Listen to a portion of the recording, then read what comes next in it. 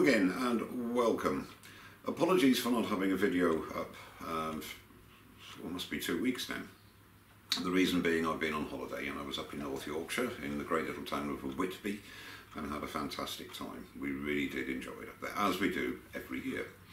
While I was in Whitby, I had the opportunity to go up to Snainton sawmills, and the resident turner there is a guy by the name of David Lowe, and I took the opportunity to go up there and met David. I met his a good friend of his, and he also helps David out with his demonstrations and shows, a guy called Vince Lees, and we had a great time. And somebody else unfortunately joined us there, none other than the great Glyn Senior of Yorkshire Grit fame, and as far as I'm concerned, we had a great time, and it was great to meet David again. I met him in UKIS very briefly, and it was great to meet Vince. And I think I know they're both going to the Harrogate show, as is Glyn, so we'll all meet up again in about 4 or 5 weeks' time. While I'm on the subject of the Harrogate show, as I've said before, I will be on the Simon Hook stand for the full 3 days, the Friday, Saturday and Sunday. Really looking forward to it. Going to have a good laugh, as well as get the opportunity to meet a lot of people that I've not met in person before. And if you're going to the Harrogate show, don't forget to come along and say hello to us. So that's the Harrogate show, Friday, Saturday and Sunday. So I look forward to seeing you all there. The chance of me getting a turning video out the next few days is pretty slim.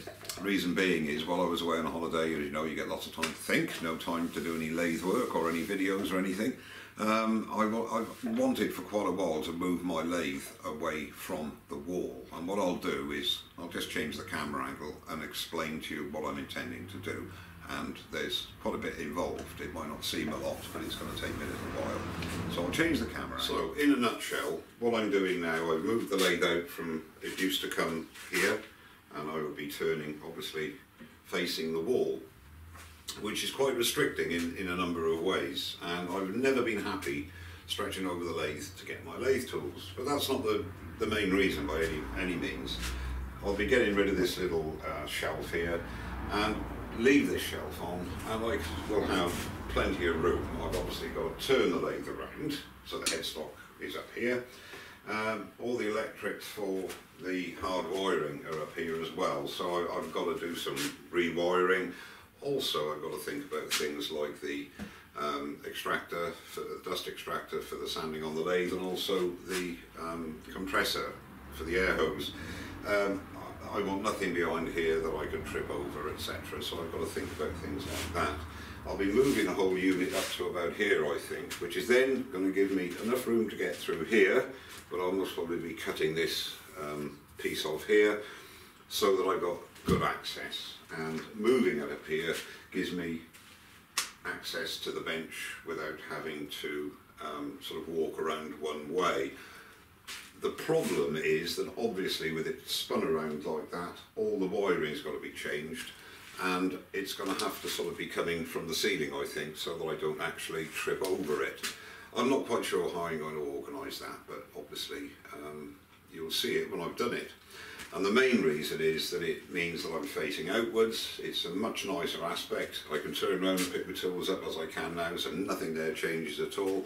But it also gives me a much more flexibility when I'm making videos. Although it'll, you know, the headstock will be up here, so I'll be turning here. I still have a lot of room there that I can come in and do shots from what I term to be a spectator's point of view. And it also gives me room here to do close-up shots and what have you. So I'm really looking forward to getting that done. And one of the main things is that I won't have so far to walk to the grinder, because I'll be turning here, and all I've got to do is literally give it a quick grind. Brilliant. Anyway, we'll see how that goes. So that's the main reason why I won't be doing a turning video for a little while. We'll go back over to the chair. The other thing that, again, you might not notice, the camera is like the same distance from me as it normally is, and you can see a lot more of me, unfortunately. It's a much wider field of view now.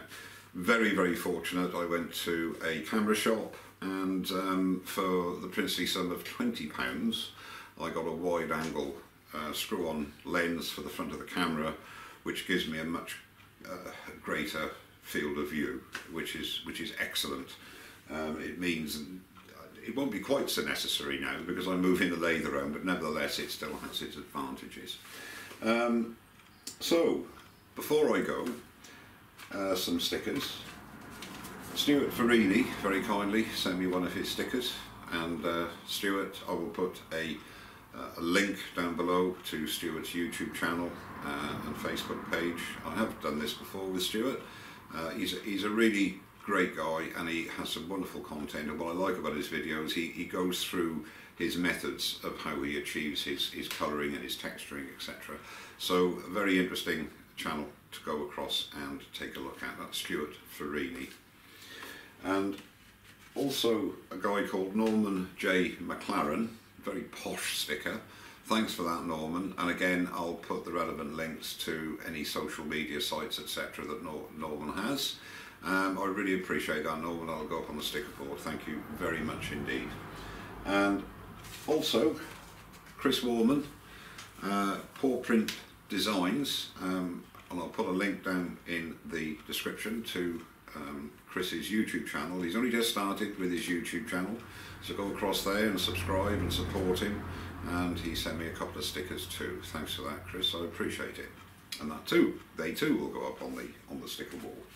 And last but by no means least, guy that I've known for quite a while via Facebook, Stephen Gibson, and I had the pleasure of meeting him up at UKIS as well, and he sent me this, a dragon is not just for Christmas, and Mike Walt pyroed in there as well.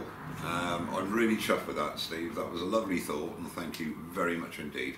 And that'll go up, it'll either go up on the wall or maybe on the lathe, because the problem with turning the lathe round, of course, the stickers I got on here won't be facing the front, so we'll have to sort something out there. Okay, I think that about wraps it up. Sorry for the babbling on, just wanted to let you know I'm still here, and we'll be back with a turning video as soon as possible.